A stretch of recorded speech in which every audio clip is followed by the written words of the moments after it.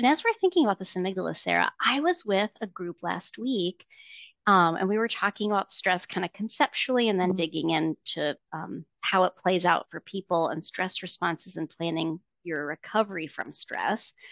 And quite a few people said that they thought stress was what they called all in your head, that people just kind of created their own Mm. stress, or it was just this thought that someone had, that it wasn't very real, and that they did not think that it was something that impacted your body. And so I wanted to share that. If you're Mm. listening and you think, oh yeah, that's kind of how I feel, or maybe I love someone or they love me who feels like that, and you don't feel like you're always heard, that stress is a very real concept. It is felt on a nerve level, on a brain chemical level, and it does impact your entire body. So that was Yeah. something I wanted to highlight.